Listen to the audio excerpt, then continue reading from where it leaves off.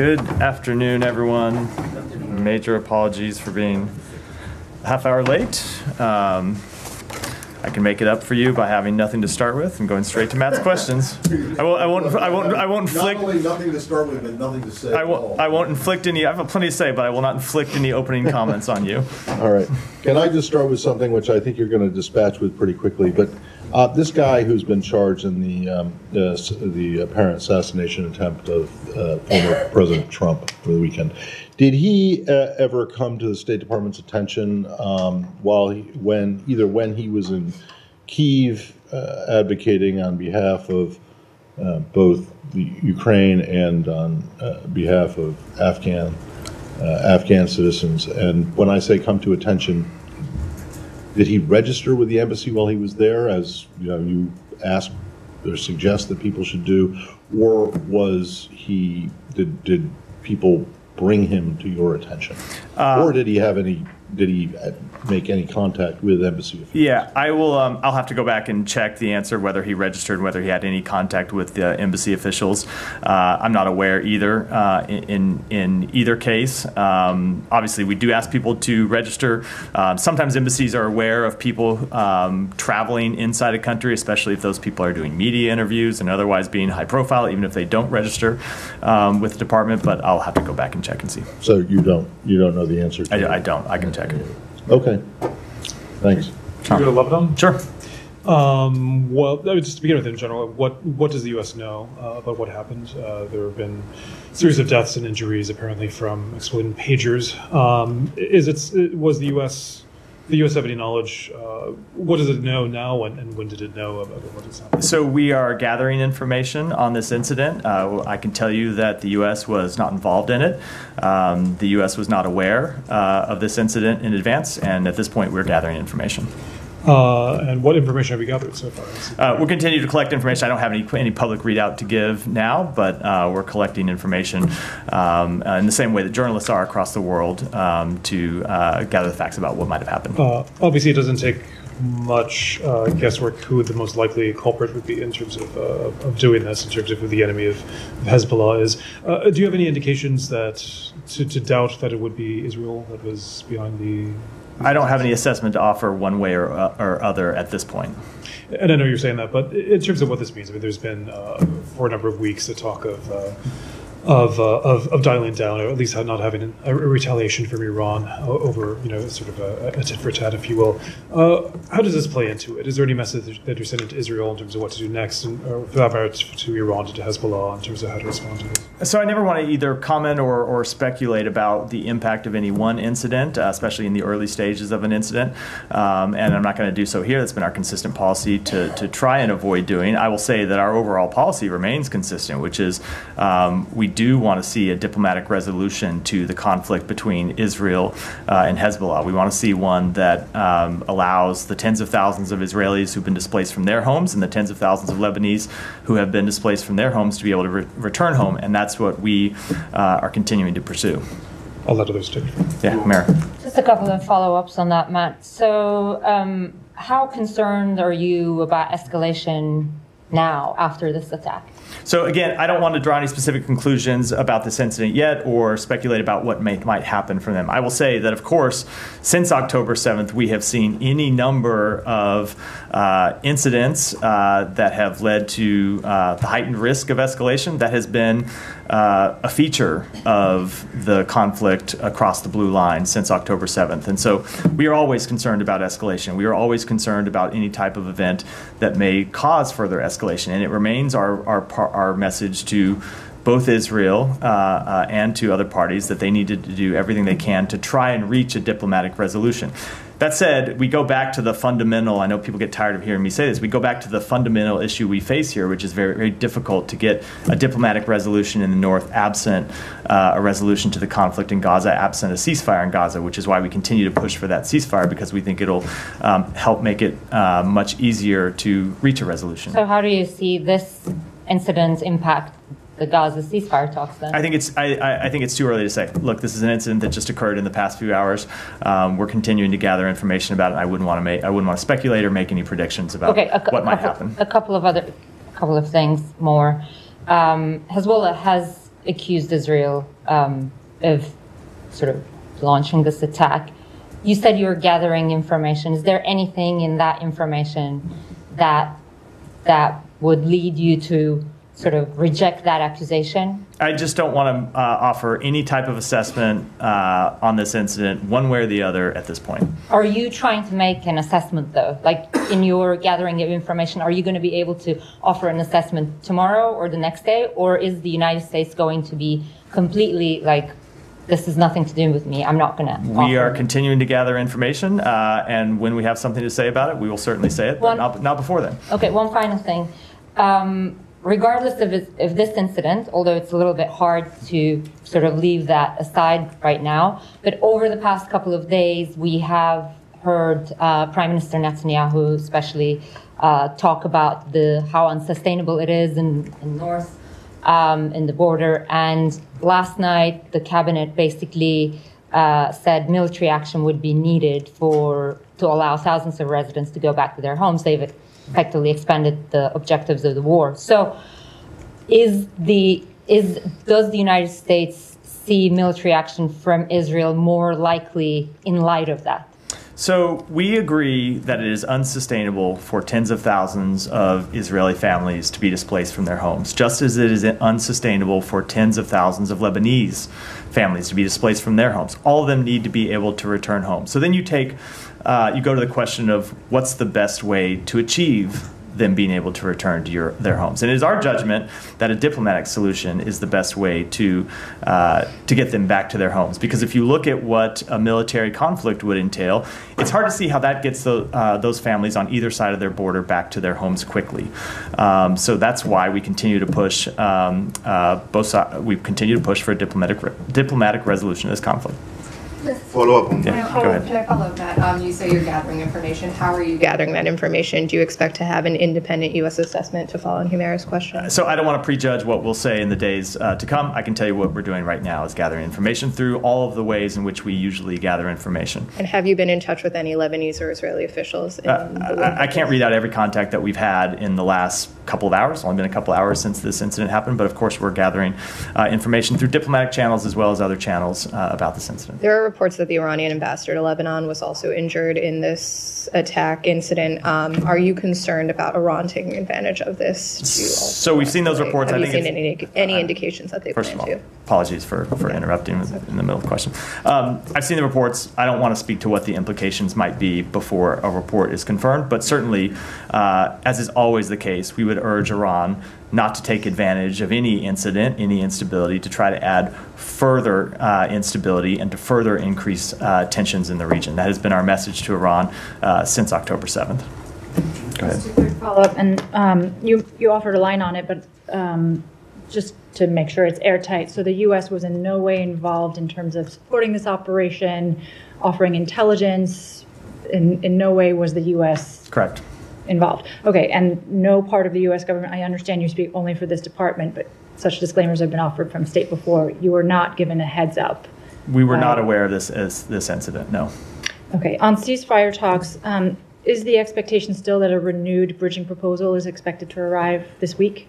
So I have not put a timetable on that. I think I was asked about this a number of times yesterday, and I said I'm not going to put a timetable on when we might put forward a further proposal. We are engaged with, we continue to be engaged with the other two mediators in the conflict, Egypt and Qatar. The secretary is on his way to Egypt right now. We'll be meeting with Egyptian officials about a number of things, but squarely on the agenda is how we get a proposal that we think would secure agreement from both parties.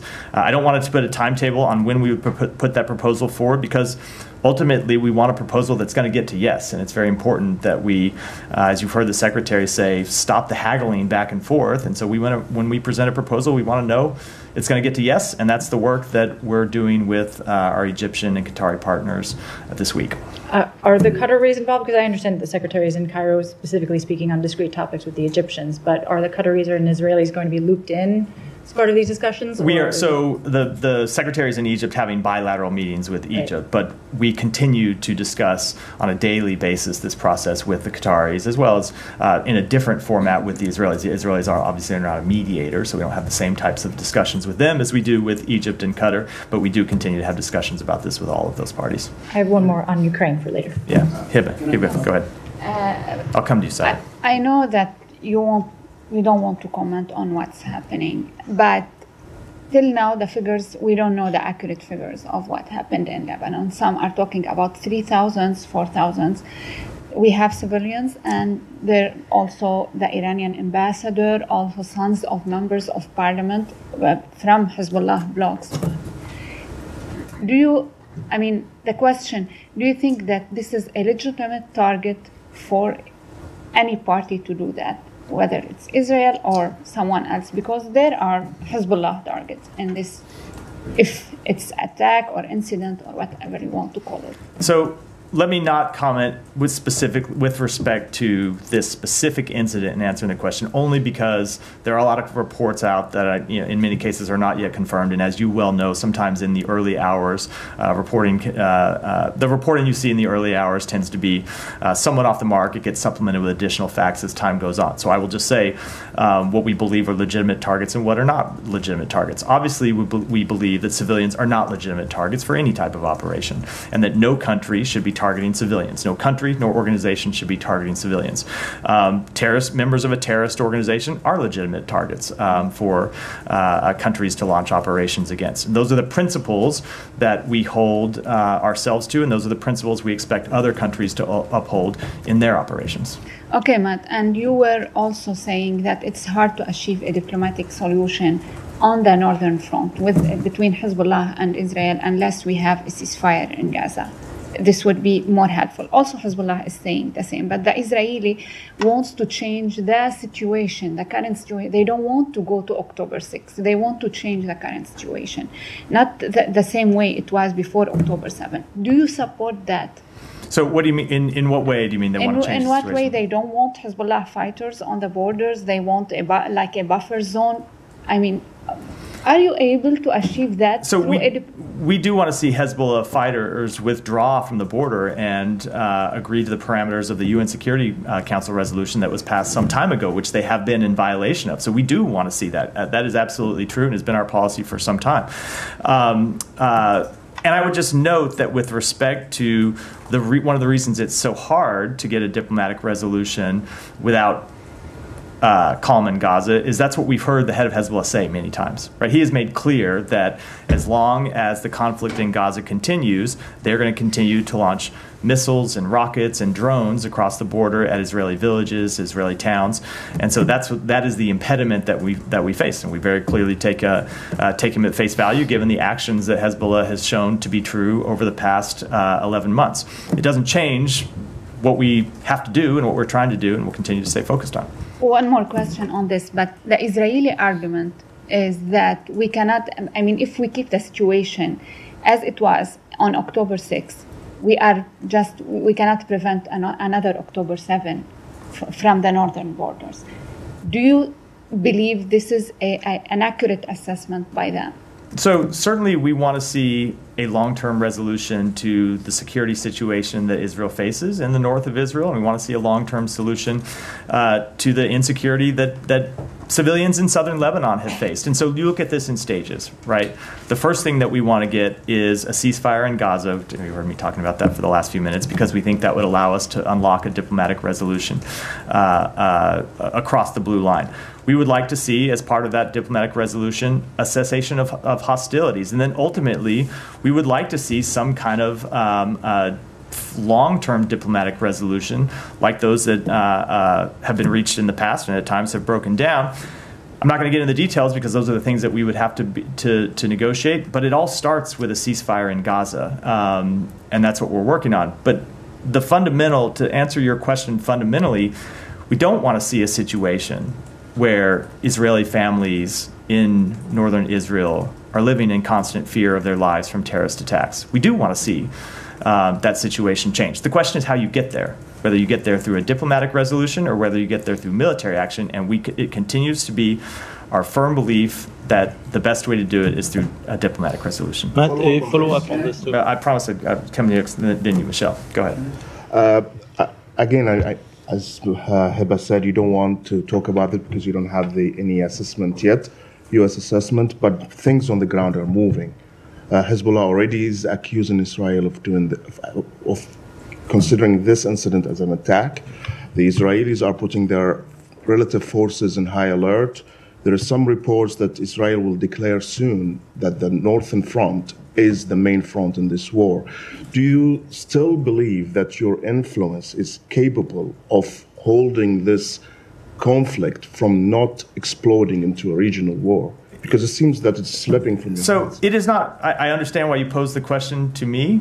It's not just a question for the United States. It is a question for every party in the region. Of course, it's a first order question to Israel. It's a question to Hezbollah, but it is a question to all of the other countries in the region about what type of region that they want to live in. So the United States is going to continue to push for a diplomatic resolution. We're going to continue to talk to our partners in the region about the need to avoid any type of steps that would avoid escalation of the conflict. But ultimately, as is always the case, this is a question for parties in the region and what kind of world and what kind they want to live in and what kind of future that they want to have. We continue to believe that the solution to the situation in Gaza, the situation across the blue line, the broader instability that the region faces is to tone down the rhetoric, tone down the tensions, tone down the hostilities, get a ceasefire in Gaza, move to a diplomatic resolution in the north, and set the conditions for broader regional stability. But that requires actions not just by the United States, but by parties in the region who have some agency of their own.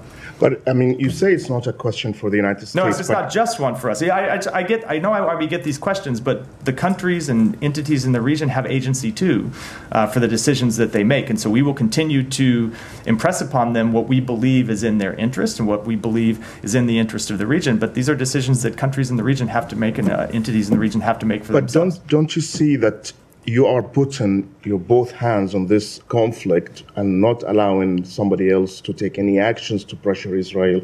You're not allowing the UN Security Council to put any pressure, any other countries or international agency in the world who will criticize Israel with an action.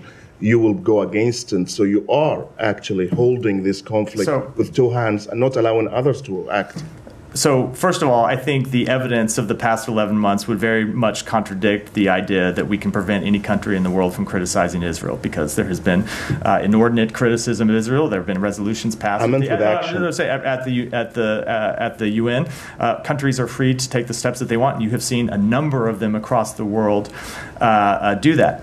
As for other countries, look, we are involved in this because we see it as our responsibility as one of the world's powers to try and get involved and reach diplomatic resolutions and try to bring stability. We would welcome other countries' involvement in trying to tone down tensions. We would welcome the involvement of other countries in trying to reach a diplomatic solution, either to the conflict in Gaza, as we've seen with Egypt and Qatar, directly engaged as mediators, or to the situation in the north.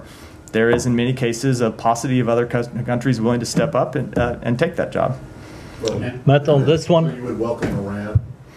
We would certainly welcome Iran stopping funding terrorist organizations that are behind these attacks and behind much of this instability. Look, if Russia, let me say China, we've been very clear on a number of times that we would welcome their positive involvement. With Russia, Russia has this burgeoning security relationship with Iran. If they were to use that influence with Iran to tell them to tone down their support for terrorism, we would absolutely welcome it. Now, I don't think that's going to happen, but we would certainly welcome taking those steps. Just to make the point, to play devil's advocate here, when those countries tell you that maybe you should do something by toning down your support for Israel, you say, no, that's just not going to happen. Look, right? we obviously have a different assessment of what's productive and what's not.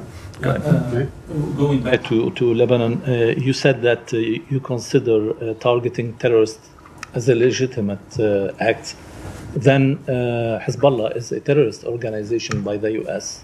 Does that mean that you support such operation that happened today and that targeted Hezbollah? So again, when I gave that answer, I said I want to be very clear that I'm not answering with any specificity regarding this incident because we're continuing to gather facts on it. But in general, yes, of course we support operations to target Hezbollah militants who continue to launch terrorist attacks against civilians. Israel has a right to defend itself against terrorism and a right to carry out legitimate attacks against terrorists, not civilians, but terrorists. So as a general proposition, yes, of course. And one on Iran. Iran president has said today or yesterday, we are brothers with the Americans. They should put an end to their animosity toward us by demonstrating their generosity in deeds. Do you have any comment on that? So certainly we have great fondness for the Iranian people. There are tremendous connections between the American people and the Iranian people. There is a large Iranian diaspora inside the United States and close family-to-family ties that we believe are incredibly important.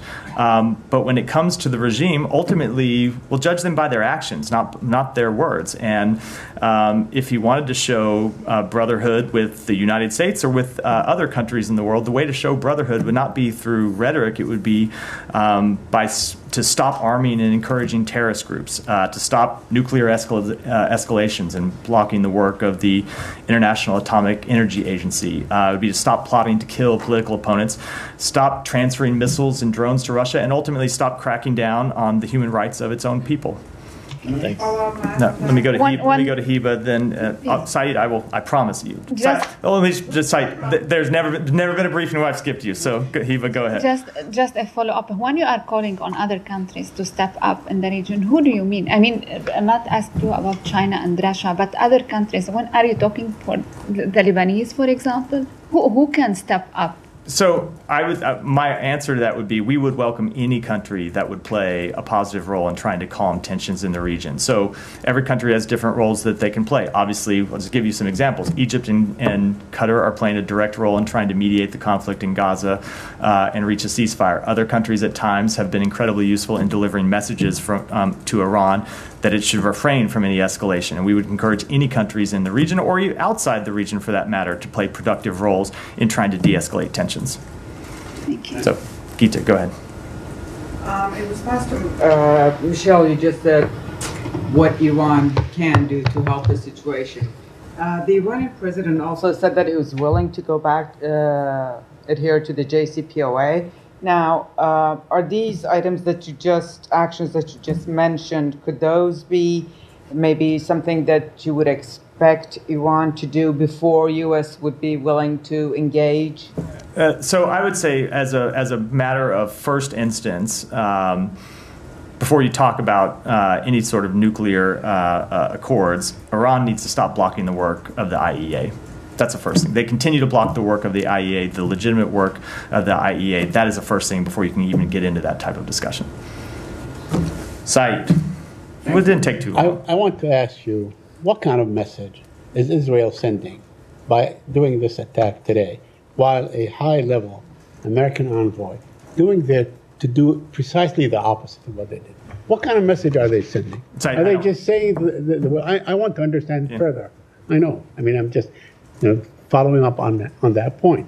So, because Israel has like a tradition of doing that. I mean, every time there's a high-level American visitor, they either increase settlements, or they attack, or they increase their attacks and do things like this. So obviously, they're not really interested in what you're calling for in diplomacy. Isn't that true? So I don't have anything to add about this incident than what I said in response to the previous questions. I will say with respect to diplomacy, as I said in response to one of the other questions, countries have to make their own decisions. But we continue to believe that a military escalation to this conflict will not achieve Israel's goal of returning the people who have been displaced from their homes to their homes quickly.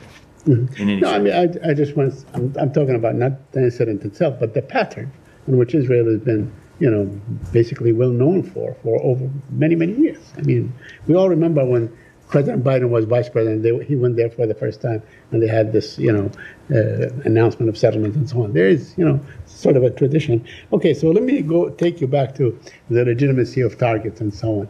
Yesterday, a group of settlers attacked a school in Jericho. they beat up the students, they broke their bones, they beat up the teachers, and so on. Are they a legitimate target? Should they be a legitimate target by the same kind of definition that in which you have defined the other targets? Are civilians who the settlers attacking legitimate targets? Absolutely not. No, I'm saying the settlers who have attacked the civilians. The settlers should be. Should the settlers be a legitimate target? The settlers should be held accountable through law enforcement means. Saeed, not through any type of extrajudicial process or military process. They should be held account by law enforcement, which is what we would say about any type of violent attacks on individuals. That the law enforcement ought to hold them accountable to the full extent of the law. Although they do take the law into their own hand time and time again, very violently. Absolutely, which is why we believe they should be held accountable. And as you've seen the United States make clear through our own actions, if and when Israel does not step up and hold people accountable, we will do so ourselves. I know that you can, you in years past you designated the Kahana group as a terrorist organization. Should, armed settlers like this, that you keep sanctioning and so on be also named as terrorist organizations? I'm not going to speak to any type of designations before we would make that any such determination, but we will continue to hold extremist settlers accountable for violent actions. A couple more questions. Now, yesterday there were a group of UN experts that basically called Israel to be a pariah state. And, they're calling for, of course, a ceasefire and so on. And, because over what they termed as genocide. And my question to you is, back on June 10, there was a UN resolution which you pushed for, which you basically made a good case for. 14 people voted for it, or 14 members voted for it in the Security Council. Russia abstained and so on, but the resolution passed. So why not go back and try to implement this resolution? Will the president or will the United States take advantage of this UNGA meeting to basically enforce such resolutions? We are trying to enforce that resolution, Saeed. The way to enforce that resolution is to reach a ceasefire. If you remember what that resolution called for, it was for a ceasefire to the conflict in Gaza. Right. And the secretary is on his way to Egypt right now to try to finalize that ceasefire as one of a number of administration officials who have been working to get that ceasefire over the line in the past few weeks. But although it seems that the Israeli Prime Minister keeps moving the goalposts, he keeps moving the goalposts now, including Lebanon, including this and so on. As to the thing, they're the ones that keep changing the terms of the resolution that Hamas has agreed to, the mediators have agreed to, and so on. So while I'm not going to negotiate in public, Saeed, I think it is well known, it's been well reported, and I've spoken to it from here that we have seen Hamas make additional demands through this process. And finally, I know you said that you don't want to talk about a timetable as far as the new proposal is concerned and so on. Is it likely to occur between now and the gathering in New York next week? When I say I don't want to give a timetable, I mean it. I mean, we're talking. When I said I'm not going to give a timetable, I'm not going to then come. We're not talking about time. We're talking 4 or 5 day timetable, and I very much mean we're talking about the venue. Maybe they would take advantage. A venue that is time bound. So no, I'm not going to make any predictions. Matt, can we go back to the Secretary's travels? Can you help us understand why he's not going to Israel on this trip, given every other trip to the region since October 7th he has? So I'm not going to speak to where he might fully go, because obviously he's on the trip. And sometimes we do add stops, which is not to say that we will be heading on to Israel. It's not something he intends to do. Now, he is traveling to Egypt for a couple of specific reasons. One, because we want to conduct this strategic dialogue with Egypt, something that we have been planning for some time. We have a number of important bilateral issues with Egypt that we want to discuss in the context of that dialogue.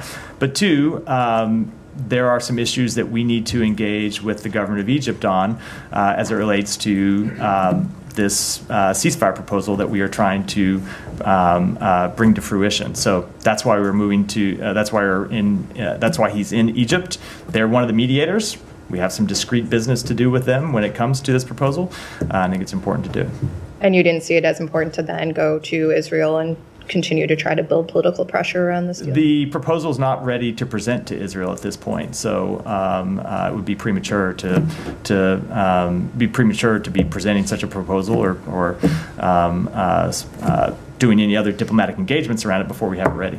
And then one more on the American killed in the West Bank. Has the Israeli government identified which unit in the IDF was responsible for her killing yet? I don't know if they have. I'm not aware if they have. They may have to other people inside the department. I'm happy. Is the U.S. pressing them for this information to be able to conduct your own sort of assessment, whether U.S. weapons were involved, for example? We are pressing them for a full, transparent investigation. Obviously, as part of that that investigation, it would include the unit. I don't think this is information that would be ultimately difficult to come by, and without saying what we will or won't do. Obviously, whenever there are any type of incidents such as this, it is the type of thing that we conduct our own assessments when it comes to fulfilling our own obligations under U.S. law. Is there any sense that it could be anything but a U.S. weapon given the number of weapons that are given to the IDF? I don't think I can say one way or the other when there's an ongoing investigation. Yeah, go ahead. Ukraine, unless there's other Middle East. Yeah. This morning, Ambassador Linda Thomas-Greenfield described President Zelensky's victory plan. First, she confirmed that the U.S. has seen it, and she said it lays out a strategy and a plan that can work. I just want to confirm first that Maine State Department has also seen the plan and shares this view. We were briefed on elements of the plan when we were in Kyiv last week, and yes, we share the Ambassador Thomas Greenfield's assessment. As President Zelensky has said, he looks forward to presenting that plan in detail to the president in the coming days and weeks, and I think we'll await that meeting before offering any kind of further conclusions about it. Is there a timeline associated with the implementation of the plan? I think I ought to let President Zelensky, whose plan ultimately this is, speak to the details of it. Okay, and on the question of Ukraine's use of long-range American-provided missiles in Russia, Secretary and Foreign Secretary Lammy said that discussions would continue during the UN General Assembly next week. First, want to confirm you have no policy announcements to make today regarding that. So if indeed this decision hasn't been made and hasn't been made tacitly, is it the U.S. view that the Ukrainians don't need this capability urgently enough that it merits additional weeks of discussion? I don't think you should draw any conclusions about us conducting the type of deliberate process that we have always conducted when it comes to providing Ukraine the tactical assistance they need, providing them the capabilities that they need to win this war. The Secretary spoke to this, and well, you were on the trip, you don't want to hear me repeat what he said about how we have to be deliberate and careful and ultimately make sure that with everything that we provide them, there's a strategic rationale for doing so, and so we continue to engage in that process with them. Absolutely, but you and the Secretary have described this as a critical point for the Ukrainians, a pivotal point on the battlefield as well. So there's no concern about the length of this deliberative process regarding this one policy. No. As you've heard the Secretary of Defense say, there is no one capability that ultimately by itself is the magic wand that is decisive in this conflict. There are a number of different capabilities that taken together can help Ukraine win this war, and that's what we continue to provide them, and we will continue to assess whether there are additional capabilities, additional tactics, additional techniques that we ought to provide to them, and when we assess that it is in their interest, in the interest of the United States to do so, we'll do so. And just one additional point of attempted clarification. Is it the U.S. position that other Western countries who have provided long-range weapons to Ukraine should wait for consensus before they greenlight the use of their own weapons by the Ukrainians? So those are conversations that we have privately, and I think I'll keep those conversations in private diplomatic channels. Alex. Let me follow up on Olivia's question. The announcement and decision. So you don't have announcement to make, but that doesn't mean that there is no decision. I just don't have any announcement about change in policy. Have you guys turned down Ukraine's request on? I don't have anything further to say. These are things that we discuss directly with our Ukrainian counterparts, and we'll continue to do so. But the Secretary said in Kyiv, and also you repeated yesterday, that you guys want Ukraine to win. How do you expect them to win with one hand tied behind? We expect them to win by continuing to provide them the billions of dollars in security assistance that we have provided them since the outset of this conflict, the type of security assistance that, along with brave Ukrainian fighting, has led them to recapture a majority of the territory that they lost to Ukraine in the early days of the war. Lost to Russia, excuse me. Thank you, Matt. That they lost to Russia in the early days of war, the capabilities that have led them to win the battles of Kyiv and Kharkiv and Kherson, and have led them to push Russia back from the Black Sea. those are the types of policies that have shown success that we will continue to pursue. Thank you. We just discussed Iran minutes ago. Russia's Shoigu happened to be in Iran today. Do you have any evidence that the missiles that they have provided have been used on the battlefield? I don't have an assessment to offer of them having been deployed yet. Obviously, as you heard the Secretary announce, we have seen them be delivered to Iran. I do not yet have an assessment. Russia, man, I'm all over the place. To Russia, I do not yet have an assessment of them having been used on the battlefield. And I also want to follow up on what you just told my colleagues about Iran's capabilities, nuclear capabilities. We have seen reports that some of them are very compelling, suggesting that Iran might have nuclear capabilities before the end of this administration. If that's true, why should we trust any word coming out of Iranian president's mouth? So give me a break with it if that's true. It's not, so you're going to take a report that has not been verified and say if that's true. It continues to be our policy that Iran will not get a nuclear weapon, and we are committed to that. Thank you. I have one more on Georgia, if I may. Let me go. Only because we're short. Let me go. Thank you. U.S. has imposed sanctions on a Chinese research institute and several companies involved in supplying Pakistan ballistic missile program. And this is not the first time such sanctions have been imposed. What are the real reasons and concerns? So the United States is committed to strengthening the international non-proliferation regime by taking action against networks supporting activities of proliferation concern. We have been clear and consistent about our concerns with Pakistan's ballistic missile program for many years. The executive order action that was taken last week follows our October 2023 and April 2024 designation of 6 PRC entities and 1 Belarusian entity that have worked to supply Pakistan's missile program, as well as the listing of numerous Pakistani and third country entities on the Department of Commerce entity list for decades. So you called Pakistan a partner fought with the United States in war against terrorism, sacrificed more than 80,000 lives and infrastructure worth billions of dollars, and still paying a price after they pull out of American forces from Afghanistan. And in return, it gets sanctions on its ballistic missile program, which is very essential for its defense capabilities. And these are the thoughts of the foreign ministry when I spoke with them this morning. Yeah. And they also said that Pakistan considers this action biased and politically motivated. What is your thought on that? So Pakistan has been a long-term partner of ours, and I think what this action shows is that there continue to be places where we have disagreement, and when we have disagreements, we won't hesitate to act on those to protect America's interests. It has been our long-standing policy to deny support to Pakistan's long-range ballistic missile program, and we will continue to use our sanctions and our other tools to ensure our national security cannot be impacted, and that the U.S. financial system cannot be used by proliferators. Go ahead. Thanks, Matthew. What's the Secretary's reaction to the House Foreign Affairs Committee doing a markup of a resolution to hold him in contempt of Congress for not complying with the subpoena to appear before the committee related to its report about the withdrawal from Afghanistan? So we continue to not understand why the committee has chosen to take this step. As I said in response to a question from Matt yesterday, the Secretary has testified 14 times before Congress on Afghanistan. 4 of those times have been before this committee, including one appearance that was exclusively focused on Afghanistan. That was the sole subject of the hearing. We cooperated with their investigation into Afghanistan, provided them with documents, provided them with witness interviews, and we have tried to accommodate their request for a hearing. They asked for a hearing this Thursday.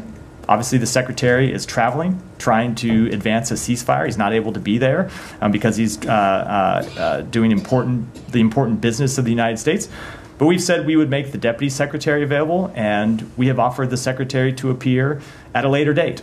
And so we wish later date. These are negotiations that we have with the committee. But we've offered a later date when he's not traveling overseas, conducting important foreign policy interests of the United States, or otherwise engaged in these critical meetings that he has to do on behalf of the country. We have offered his testimony, and if they're fixated on this date, we have offered the testimony of the Deputy Secretary, and we wish that they would take yes for an answer rather than moving to this extraordinarily unnecessary and unproductive step. But he will show up for a hearing. You guys are not fighting the subpoena in court. They have.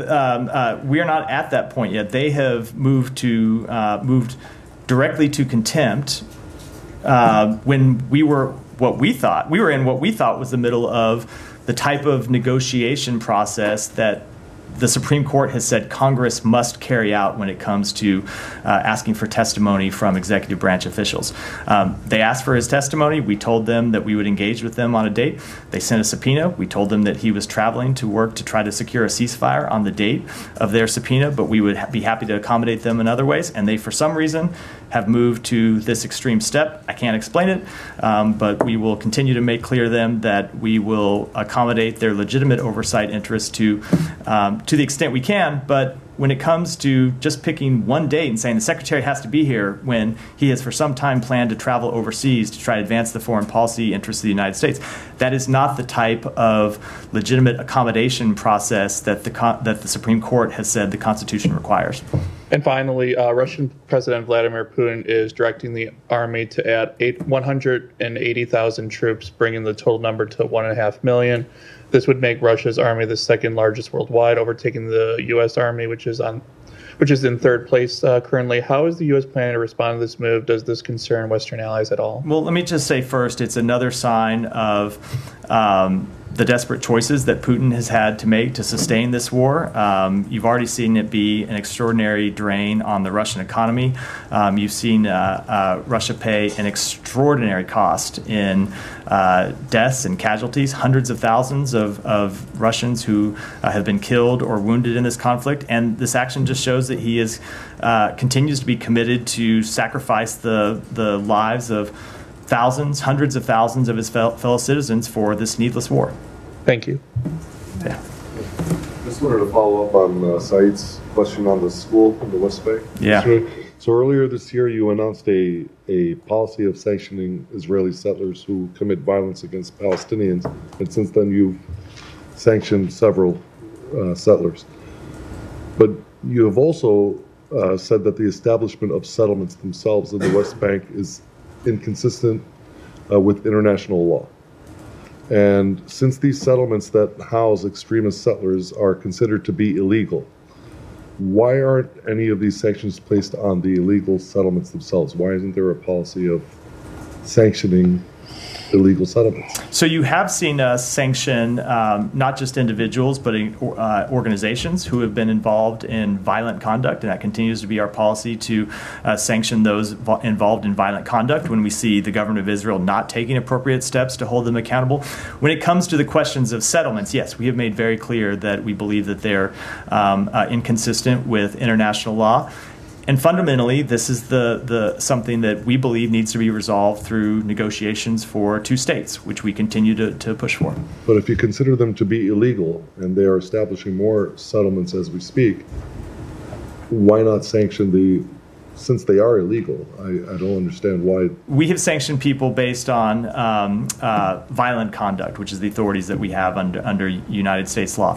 Ultimately, we have a policy question about what the ultimate way is to achieve a resolution to the very difficult situation in the West Bank. And we believe the way to resolve this question ultimately is through the establishment of an independent Palestinian state, something that I know is extraordinarily difficult. It's why people have been working on it for decades, but that we will continue to pursue. Can I just make sure that you're getting the premise of the questions, completely legitimate questions, are that you believe that the settlements are illegal. That is not U.S. policy. As I said, we believe they're inconsistent. Inconsistent. Yes, exactly. But you haven't corrected him. He said illegal numerous times, and you have answered, such as we believe that you think that they are illegal, quote unquote illegal, and that is not the U.S. position. So our position is, and I'll just say as a note that I oftentimes don't go around taking those questions. I use my own words, and yes, we believe that they're inconsistent with international law. Gita, go ahead. Question on Turkey. Undersecretary John Bass met with his Turkish counterpart today in Turkey. I was wondering if you have a readout. I don't. I apologize. I haven't talked to Undersecretary Bass or other officials on the trip. I'm happy to take it back and get you a readout. A question on Mexico. The Mexican government finally enacted this judicial reform that it had strong concerns from the U.S. ambassador there. Do you have any comment about this enactment? So obviously we have noted the enactment. We especially look at the enactment of this law in light of our joint efforts to promote our economic competitiveness and integration. And ultimately we will continue to have a dialogue with our Mexican colleagues on the statute and how it's implemented.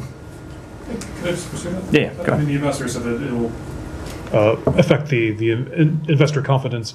I mean, is that still the case? Is the U.S. still seeing a downward spiral, if you will, in Mexico because of these? We stand by everything the ambassador said, and what we're going to do now is have a dialogue with our Mexican colleagues about how this law is implemented. Julia. Thank you very much, Matt.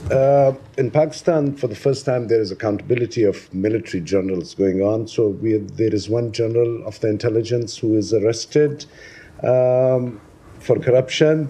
Pakistani people and journalists are very excited and are hoping that State Department could release the asset details of the Pakistan military generals who have them.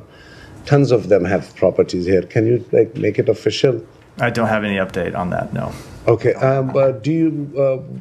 Is it in your notice that the same channels to transfer the money for the money laundering that they use to bring it to America, it's the same channels the terrorists use to transfer money to each other as well? And a Pakistani guy just recently has been arrested in Canada for doing a terrorist activity. Look, we're going to continue to enforce all U.S. laws that as they relate to support for terrorism, but I don't have any comment on those specifics. Just the last one. Today, Pakistan and Afghanistan has another very interesting diplomatic thing going on. I'm sure you're aware about their firing with each other's soldiers. Today, the Afghan diplomat in Pakistan did not stand for the Pakistani national anthem because he said that there was music with the national anthem. Do you have about these jokes going on in diplomacy in that part of the region or no? No, I just don't have any comment on that. That's not a matter for the United States. Go ahead, and then we'll wrap there. Thank you so much. Let me ask you on Georgia. In response to the sanctions, the Prime Minister of Georgia stated that this was not the decision of the State Department, but it was made by some other groups. And just now, a statement was released from the Prime Minister's administration indicating that, and I'm quoting, "With this decision, the American side has drawn closer to critical limits." What is your response closer to that? To who? To limits. To limits. I'm not going to deal with that. I will say in the United States, unlike some countries in the world, it is the democratically elected government that makes our policy choices and no one else. And with that, I will wrap for today. Thanks, everyone. Thank you, Matt. Thank you, Matt.